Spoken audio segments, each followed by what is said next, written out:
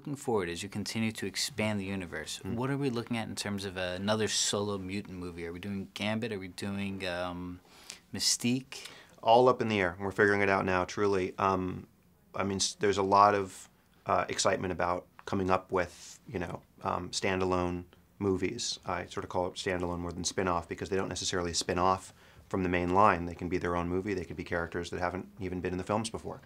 You're also working, of course, on Fantastic Four. And now both Fantastic Four and X-Men, we're the same studio. It's all Marvel. Are we going to get them to cross over? It'd be really cool. I mean, listen, it happened in the comic books, so there's no reason why it shouldn't happen in movies. Again, it's something that we have to figure out because there's a lot of challenges narratively to how you marry the X-Men and the Fantastic Four film universes because they essentially take place in different worlds. When you think about it, if there are mutants in the Fantastic Four world, they're not really that fantastic. Everybody has powers. And in the X-Men world, as we've seen, there's no mention in the movies so far of the Fantastic Four, of a known superhero team. So to figure all that out in a way, if it comes to pass, will be its own math problem, similar to the math problem of this movie. For breaking entertainment news and more, follow @HitFix on Twitter or visit hitfix.com.